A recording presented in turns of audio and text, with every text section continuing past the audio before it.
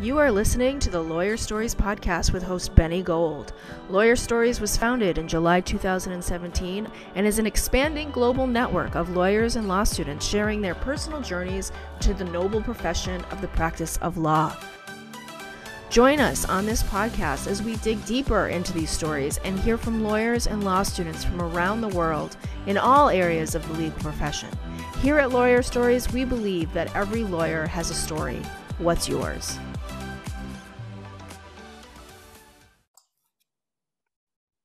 Welcome to the Lawyer Stories podcast with Benny Gold. Today we welcome back in Joshua Goldberg, fan favorite of Lawyer Stories, and also personal injury lawyer serving all of Ontario. How are you doing? I'm very good. I'm very, very good, I have to say. The sun is shining. Business is good. Life is good. No complaints on my end. I love that. Knock on wood, of course. I love that. There's so many complaints out there that it's so nice and refreshing to hear somebody say, I'm doing good, can't complain. I try and have an optimistic way of looking at life, but my spouse, unfortunately, has the opposite. Okay. But hopefully that won't end up in the podcast. Josh, that sounds like another podcast for another time. And hey, we're here to hear it all. But let's focus on the legal stuff. Sure. So looking forward to catching up. So Josh, you were in episode 45. This is probably going to land, I think, probably after 100. Oh, wow. So, yeah, so that's amazing. Muzzle tov to you, Benny. Thank you very much. And by the way, when we did 45, we were in a different room and I had a different backdrop. So welcome into Lawyer Stories HQ. Very nice. So I hope I like the plaque. Well, thank you very much. All right. So in the past, we discussed you grew up in Montreal. You traveled. You told me how you traveled, like Asia, Australia, Africa, like before you went to law school. But one thing I wanted to ask, and I might have asked this in the first episode, but I definitely need a refresher. Like, first, tell us where you traveled and what the highlight was. Oh my God, where to start? So I'll try and give you like an overview rather than like listing country by country, because that'll take an hour. But I first started in Taiwan. I was there for about a year, came back, finished my degree. Then I went to Southeast Asia for about 6 months. I was in like all over the map for the month. There's a kind of trail that a lot of people take from like Thailand to Laos to Vietnam to Cambodia, or some order similar to that. Then we went up to China, moved around a lot in China for about a year and a half. Wow. Then to Xinjiang, which is Chinese Turkestan, like the second Tibet, as some people are calling it. It doesn't have the same publicity as Tibet, sadly, but same situation going on there. And then we went to Tibet, and then we made our way from Tibet down to Nepal, into India. And then from India, I went back to China to study Chinese again. And then I went to Australia for about a year and a half with my spouse, because that's where he was studying at the time. And from there, I made my way back for law school. I did my LSATs actually. So before you get into law school, I want to ask, like, what was the defining moment? Was there a moment, maybe it wasn't something, like that, but that you said to yourself, I'm going to law school? Yeah. So I guess, again, I think I mentioned this last time, but I've always been one of those dorky kids who just love law. Like, I've always found it so fascinating. Like, the minutia, just, no matter what people talk about, except for maybe like, philosophically, it always has interested me. And, when I was a kid, like, instead of watching cartoons or, I don't know, like what's Saved by the Bell, is that what was popular when I was a kid? I don't know. Pretty good show. Instead of watching that kind of shit, I was addicted to Law and Order. Like, I would watch it like as many times in a day as possible and like study like every aspect of it. I just always loved the law. Right. My interest in like what field has waned. At one point I wanted to be a criminal lawyer, which God forbid, thank God I'm not. I don't think I'd enjoy the lifestyle. Then I wanted to be an international human rights lawyer. also didn't really pan out. And then I took an insurance law course and was surprised to find that it was like the most interesting, Really? engaging course I've ever taken by the most Okay. amazing professor, who she probably won't hear this, but I just want to give a shout out to Elizabeth Quigley at I forget her firm name. I think it's Obaji Connolly, and she still practices. And What's her last name? Quigley? Quigley, Elizabeth Quigley, and Like she with was a G? honestly, Is that with a Q or like a Quigley? yeah, Okay. it's like Quigluey maybe. Got you. All right. She probably won't remember me because it was a large class. Although I was one of those keener students who always had their hand up, but yeah, like I totally 100% give her credit for my decision to go into insurance, even though we call it on the personal injury side, personal injury. The insurance side, the defense side is called insurance, and it's really all insurance law. Just you don't say that for the plaintiff lawyer. So, Right. Anyways, insurance law was just like the thing that really like made me excited about law, bizarrely. But No, that's cool. Like I think the international human rights thing that you mentioned, I think, a lot of people go to school and they're like, oh, like this would be so cool, but it's like I don't know the practicality. Like it's probably really hard to get into something like that. Sort of like civil rights law, you can do it, but it might not be the cases that you're looking for all the time. Although everybody's civil rights are important, right? So. Yeah, I honestly, like I did a semester in China when I was studying. And to be honest, like my goal was to try and do some human rights law, which didn't really pan out. I ended up doing some like Chinese corporate law at a big Chinese law firm, which didn't really do it for me. The firm was lovely, but yeah, I just didn't really love the work. It's a lot of like due diligence. And then it just never materialized the human rights. Like I guess it's also not an easy field, I think, to get into. I think you have to really network and be a political savvy person and like know people in politics to really move in that area, because it's just not straightforward just law.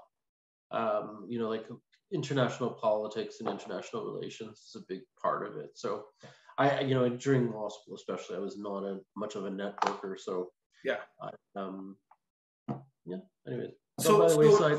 So why personal injury? I mean, I know you said you liked insurance law, but what was the draw? I just found it really interesting. It's like, just to give you a really dorky, maybe strange example. One of my favorite things is like, I don't know if you remember from law school or from doing the LSAT logic games. Yep.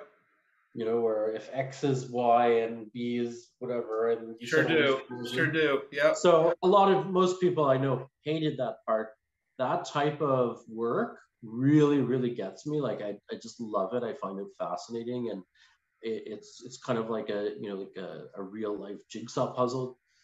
I found the work in insurance or personal injury similar to that. Like there's a lot of trying to, you've got like the kind of border of the puzzle with like the rules and, the rules of civil procedure and the laws, and then you have to figure out how to put the puzzle together. And, there are a lot of different ways to do that, and it's fun figuring that out and your problem. So would you say a lot of your cases settle, or a lot of them go to court? In Ontario, I think the stats are like 1% go to trial. Oh, okay. Although they did, so recently, the Ontario court made a just fantastic, like one of the best decisions, I've been alive or around to hear about. They changed the simplified, so I guess just to kind of back up a sec. So, Ontario used to be, you had 3 ways of suing. You have small claims court, which was like, if you're suing for 25,000 or less, which, most personal injury claims, you don't want to max out at 25,000. It doesn't give you a lot of room to negotiate, and you never know how much, a case is worth because they're so subjective in this industry. Then there was simplified, which was only 100 grand. And there were some limitations, but, you could still have a jury, and, it wasn't that advantageous to sue in simplified. And then you have like superior court, where you can sue for, like 1, 2, 3 million, whatever you want to sue for above 100,000. Nice. And you can, in regular superior court, you could always file a jury notice. And one thing about juries in Ontario is they are often not properly informed by law about the rules in Ontario when it comes to these cases. So, a lot of personal injuries. There's some areas like medical malpractice I've heard is better with juries, but car accidents and premises liability cases tend to be better with a judge alone trial. And what the change that they made, sorry to kind of take a while to get around to getting to this point, the change that the courts made was they increased the amount available to sue under simplified to 200,000, and they made it that you cannot have a jury. So these are judge alone trials. It simplifies things greatly. It makes the case a lot more straightforward. A lot of insurance companies, knowing that they have a lot of loopholes in Ontario that they can exploit, especially in a jury trial, lose a lot of ground, in my opinion, with a judge alone trial. So I think there's going to be a lot more. Did you write a blog post? I know you're doing a lot of cool stuff on LinkedIn. I hope everybody will check you out on LinkedIn. I noticed a lot of blogs and that sort of things. And by the way, we'd love to put some of those on our website and link back to you. Oh yeah, absolutely. Or you could link back to us. That I think that's like a big thing. I'm learning a little bit here and there about like SEO and all, but exactly. we could talk about that offline. But have you written about that? That seems like a pretty important issue. I think I wrote about it. So I've written so many blog posts since I opened. Like initially, I was doing my own social media. I recently hired this great team of social media professionals to run it. But originally, I was doing all my own blog posts, and I'm pretty sure early on I did a post explaining the differences between suing in simplified, suing in small claims, suing in regular superior court. And let me give them a shout out. They're very nice. They did a great job. They're really approachable. I met with them because I was interested in what they were doing, and so shout out to them. 100%. I can't remember. I know their names, but I can't remember the name of their company to shout out. And the Social Creatives, and it's and so you could look it up if you want. So give me some advice for young lawyers, Josh. What's my best advice? So I think the best advice that I could probably give is try and get into a firm and start trying to practice, like even whether it is as a summer student, as a part-time job, as early as possible, because I have a lot of friends who let me start kind of at the beginning about how it works with, and I'm sure it's similar in the States, but when it comes to articling, for your American people, the Americans watching this, articling is a 10-month internship where you work under a lawyer as essentially a kind of articling student or a law student, and it's a requirement to become a lawyer in Ontario in addition to writing the bar exam. So, in Ontario, a lot of people have a tendency to go wherever they get a job, and getting a job is often a lot of factors. It's not always about the type of law, like people don't know, so they go wherever they if they interview well at a firm, they have lots of choices. They'll go with a firm that seems the nicest, but that doesn't mean they're going to love the area of law. So back to my suggestion, a lot of people get into law and they get stuck in a field that they don't enjoy. So the earlier you can try kind of like testing the waters in different practice areas, the sooner you'll have an idea of what you actually like. And I think I wish I had known sooner. Like it took me a good, it was almost the end of law school before I realized what I wanted to do. That's not a long time, Josh. A lot of people go on and on after law school and still can't figure out what type of law they want to practice. But good for you. I mean, that's that seems like really were trying to figure out. I think a lot of people don't know that they should. I mean, I don't know. They're not encouraged to try to figure it out.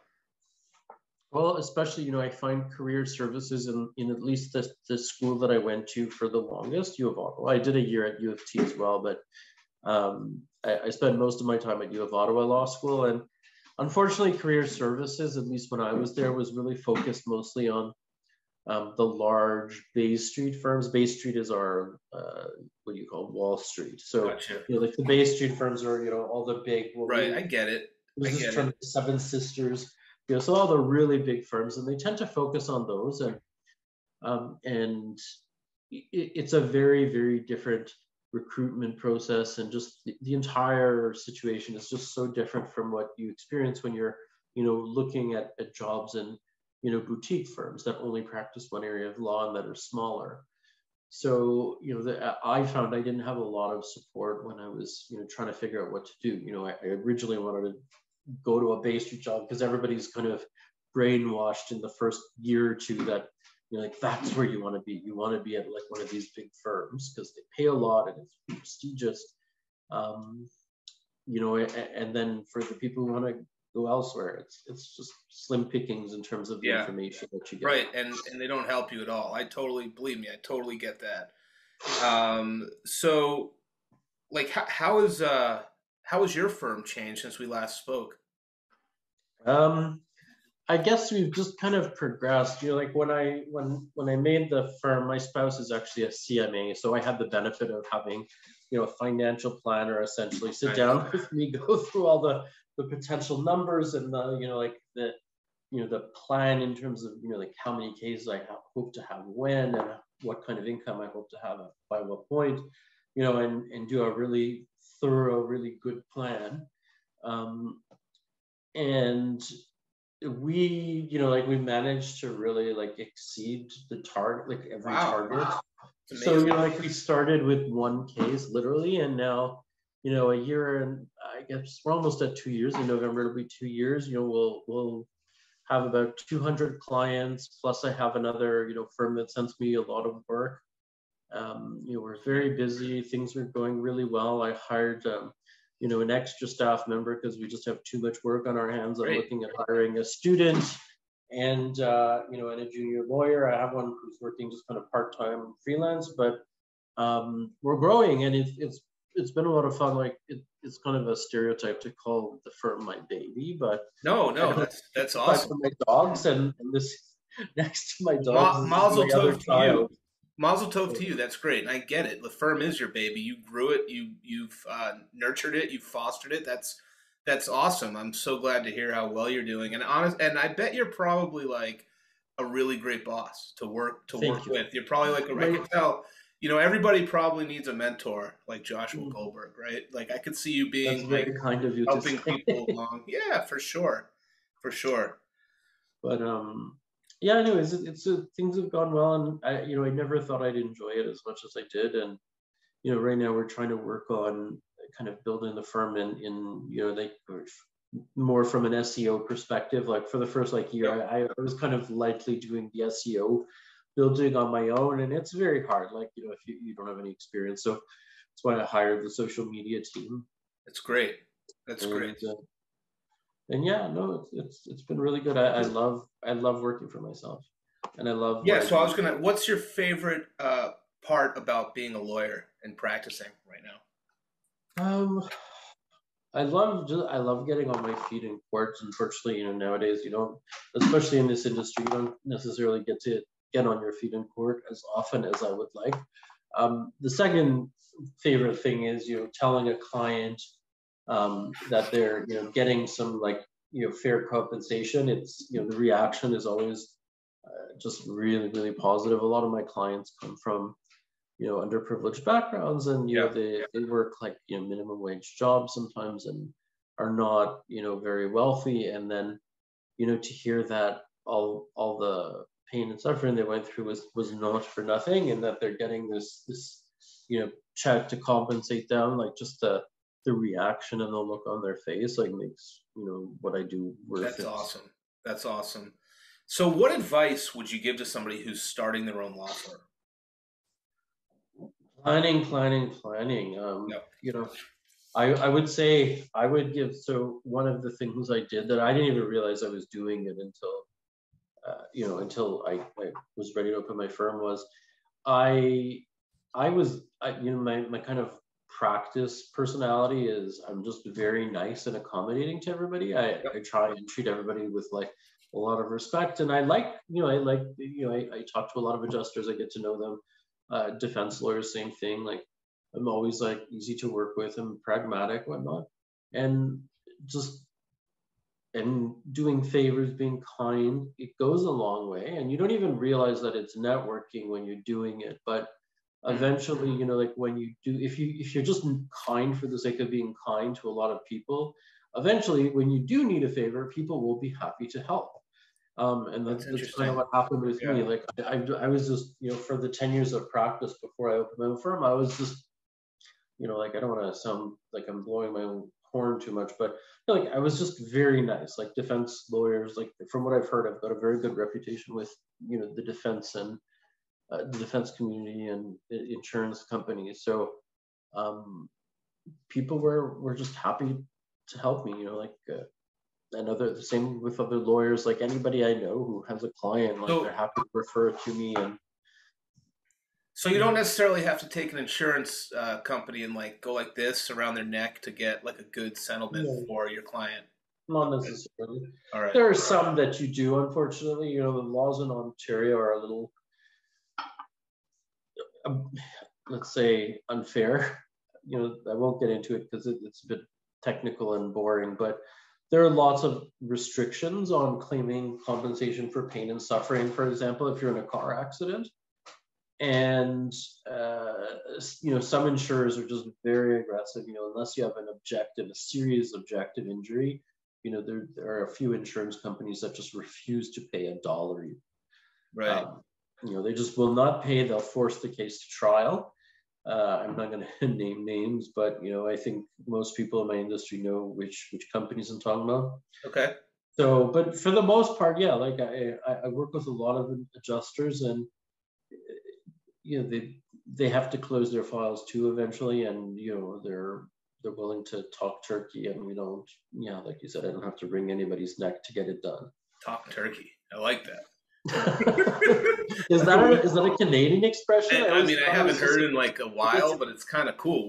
I think I'm gonna like make that our caption or something for our podcast when we post it. Talking turkey. Find the insurance company that's willing to talk turkey. No, no, that's awesome. So, what's your advice for somebody who's been injured in an accident? Like, what should they do? I guess a few things. I mean, number one, don't wait. So I have a lot of clients who find me after, like especially with premises liability accidents, which is where, like a slip and fall, a trip and fall. A lot of people don't realize that they may have a case. And sometimes people seriously injure themselves. I've had clients who had, like major fractures, comminuted fractures where, like their ankle was shattered and like pretty much detached from their leg. And they didn't think of, opening a claim. They didn't think they had any case because, they fell on the street or at a building and, they had no idea it could be somebody else's fault. So, my advice is you're in an accident and you think there's even a 1% chance you have a claim, consult a lawyer. Just pick up the phone. The worst thing you'll hear is no. Right. Okay? Like, and it won't cost you any money just to get a brief assessment. And the second thing is just, I have a lot of clients as well who soft tissue injuries are, like chronic pain and, nothing objective. Like that's one of the more common types of claims we get. And a lot of these clients, like, unfortunately they know that family doctors and whatnot aren't able to do a whole lot for them in terms of treatment. Like chronic pain is a very, very hard to treat condition. I think most doctors have found ways of controlling it, like with pain medication and whatnot, but there's no cure for it. And, a lot of clients are just kind of ready to give up and just suck it up and live with it. But insurance companies, they base a lot of these cases on what kind of medical documentation there is. So, it's important that they see doctors and get medical treatment. Otherwise, they may be shit out of luck later. Wow. Yeah, no, totally. I think that's really good advice for anyone to know. So who would you say your biggest mentor is, Josh? So one of my biggest mentors, his name is David Burstein. I'm still in touch with him regularly. He's a great guy. He was a trial lawyer who was hired at the first firm I worked at, an article that. Just a really bright, incredible lawyer who just, you could give him the most complex case and he could just pick it apart and, become an expert in whatever the details of the case are. And he's just, I learned so much from him about how to really analyze and, kind of build a case. At the same time, like when he was my mentor, I had the law firm I worked at actually had three principal lawyers. So there was him, David, and then there was two other senior lawyers I worked with, and all three of them had their own very, very different style. Like, David, like I said, was the kind of like very analytical, very precise, detail-oriented lawyer. He taught me how to like prepare for trial and really analyze things. And then one of the other lawyers was kind of more about wheeling and dealing and just trying to like schmooze and get things settled. And, I learned a lot about, how to do that from him. And then the other lawyer was just more pragmatic and kind of had a really practical way of looking at every case and just kind of like getting to the heart and just trying to, close the file out and deal with the issues that are at hand. So I guess Awesome. All like together, I learned a lot from all three, and I try and combine the knowledge. Yeah, interesting. Synthesize it. It's all together in every case, and I think it's having three completely different mentors really helped a lot in terms of making me the lawyer I am. That's awesome. I think a mentor is so important, and that's why I think that you'd be like a top mentor. I could tell just by your disposition. That's very kind of you. Really? Sadly, a lot of firms don't give a lot of mentorship. Yeah. Especially smaller firms, they hire students because they just need the help. Yeah. They don't have patience. Like an articling student requires a lot of patience because they come in knowing virtually nothing, especially, about the practice area you're in. Yep. And, you really have to sit down with them and make time to, explain things to them. You have to, it's kind of like you have mini lectures where you're explaining like what they're doing, because it's not enough just to tell them how to do things, right? Like you're not doing your job if you're just, explaining how to do it without giving them the explanation of why they're doing it. Right. Yeah, no, it makes total sense. I understand. So I am just going to give my dog some treats before they start hounding me. Okay. So we're going to probably wrap things up, Josh. So do you have any final advice for the Lawyer Stories community? Do you want or do you want to tell us like where you hope to see your firm in 5 years? I guess, what do I prefer to talk about? I guess, in terms of where I see my firm, I definitely, the idea of having a large firm with, like 20 lawyers is not appealing to me because of the stress of having 20 different teams all needing to build. Like I find, like my old firm had a similar situation, like 20 different teams all had to, like make money in order for the firm to survive. And I don't know how my boss managed the stress of knowing that, like that's, every team is going to have their own problems, and what if like half the teams don't do well. So my goal is really to have maintain a boutique style. That's great. Firm, but I'd like to grow. Like I'd like to have one other senior lawyer and a junior lawyer helping, an articling student and probably some more supportive staff, and just get bigger and better. I'm planning on opening some satellite offices around Ontario. That's awesome. I also, I think from last time you're aware that I speak Chinese, and I haven't really had a chance to kind of get into that Chinese community and, advertise my services as a uniquely Chinese speaking Jewish white man. So I've like that's definitely something I'm aiming. Hey, there's gotta be a niche for it, right? We all gotta find it. Exactly. And like I lived in China for a long time, so I understand Chinese people and where they're coming from. So I think I'd be a good match, but it's hard to break into different communities, right? Like, especially like there's a lot of different ways you can get files in this business, and it can be hard when you first start to kind of get people to trust you and send you work. So for sure. Josh Goldberg, always a pleasure. We could do it again. We could pick up again, and I can't wait to see like how far you've come again in another year. Thanks so much, Ben. As always, huge pleasure speaking with you. And thank you. If you're ever in Toronto, let me know. Let's Absolutely. have a coffee or dinner. That'd be great. And if I'm ever in your neck of the woods, I'll look you up as well. Please do. And everybody out there, thanks for tuning in. Josh, stay right there. Wherever you are in the world today, enjoy yourselves. Cheers.